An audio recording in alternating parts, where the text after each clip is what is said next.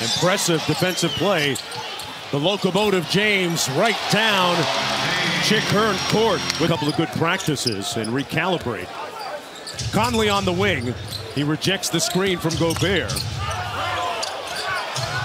Boy, LeBron really engaged. You pointed it out at the defensive end, too, as Jordan Clarkson. What they're doing. Haven't they done enough to level the playing field with offenses? Oh, heck defense? Yeah. Swat away with that weekend. I got no issue. Horton Tucker. He's dismissing that defender with it. Yeah. And Frank Vogel's reacting every time. Now, he missed that shot. LeBron, weight room. Man, the corner missed everything. Whiteside got ripped. Clarkson puts it home. Nice. 8 for Clarkson. Nice soft. The offense becoming so good, so potent. A great point, Doris. And Forrest inside scores the bucket.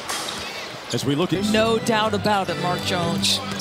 Listen, the Jazz are an excellent team. We're going to hit this on the other side of the break. It's going to be a timeout.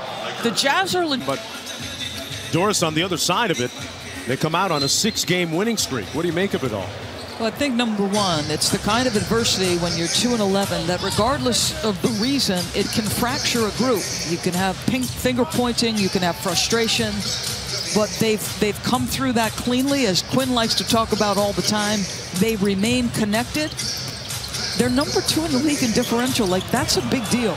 They've lost their last 6 road games. This one's a big one. We talked about it being big for the Lakers. I think it's also big for the Utah Jazz. Okay. Second meeting of the season, second of 3 between these two teams. Lakers winning the early one right here by 6 points. And it was interesting that Rudy Gobert in particular said coming out of that little swoon that they went into, and now the winning streak, said there's a brand new energy about this team right now. He says, and I quote, "We're playing like a team that's really trying to accomplish something big." And it certainly shows. It showed in Mitchell and continues to as he knocks down a deep 3. A 9-0 Jazz run. Donovan Mitchell stays hot. 3 for 4 from 3, and he's got 18. Malik Monk into the paint, rising up. Couldn't finish over Whiteside. The Jazz out and running. Mitchell, he's been feasting on Austin Reeves here. Screen set by Whiteside up top. Great pass, but a block and a foul by Anthony Davis. It's such a tough cover with Donovan Mitchell. If you're Anthony Davis, you know he can get downhill, so you're trying to sort of stay between your guy and Donovan. You recover late and foul. So Whiteside going to the free throw line. 65% on the season. Hey, NBA All-Star Weekend Friday in Cleveland, the Celebrity All-Star Game on ESPN in the app. Hall of Famers Bill Walton and Dominique Wilkins, the coaches there. Team Walton led by Cleveland native Machine Gun Kelly. Quavo, of course, he's been in the lab. I've watched him.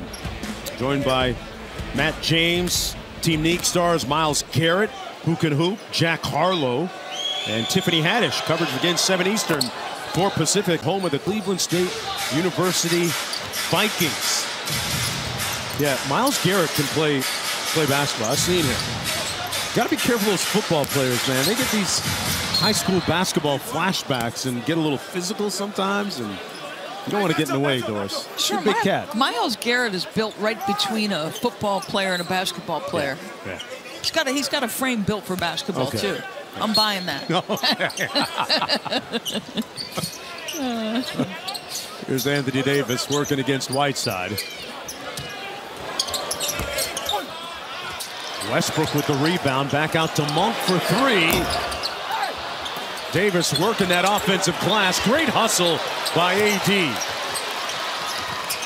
Johnson on the drive, knocked away by Clarkson with 9 on the shot clock. Good effort here by Los Angeles. Yeah, good challenge by Whiteside on Davis, who had those 15 in the first. Interestingly, he was 4 for 5 against Rudy Gobert, so Whiteside getting some minutes on Anthony Davis now.